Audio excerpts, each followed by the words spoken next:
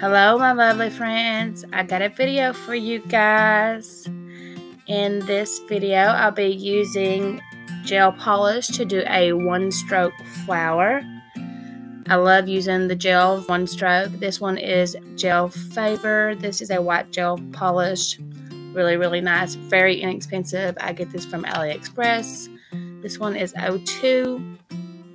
And I'm just going to go ahead and draw this nail stuff, but I will link everything down below for you guys. That way you can check it out. And I hope you guys enjoy.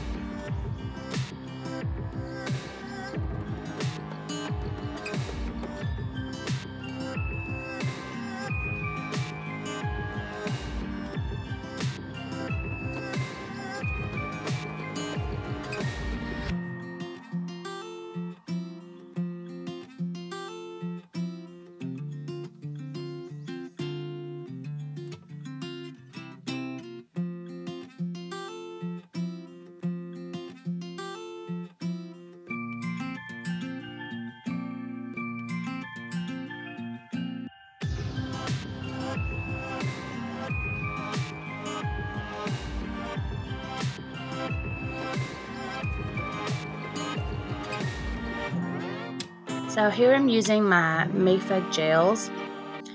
I know a lot of people, well, it doesn't really matter about your consistency of gel that you're using. It really just matters on your how pigmented it is, or whatever you're going for. You don't want a gel that is milky unless you're doing like a transparent drawing or something like that. But I like gels that are pigmented. And in order to do the one stroke, I just use this is actually a brush I got from Hobby Lobby. I think it's from, might be, I can't remember where I got that brush from. It was Hobby Lobby, I do know that. I just don't remember what the name of the brush was. So I'll have to link it down below for you guys. But when you're drawing, I like to start out with a base and kind of sketch my drawing out, I guess you'd say. It's really easy to do one stroke with gel. I think it's a lot easier than it is acrylic paint sometimes. It just really depends on what you're drawing, I guess. But for this, I wanted to do gel because gel just kind of automatically like blends in with itself according to, when you're using acrylic paint, you have to kind of create that ombre effect yourself, which is a little more difficult. A lot of it depends on your brushes too. What kind of brushes you're using, flat brush, angled brush. You don't want to mix up a lot of your brushes, gel and acrylic, because some have oil, some don't. But I hope you all enjoy this. If you like these kind of videos, just leave it down below that you like these, and I'll do more of these for you guys. I'll be back.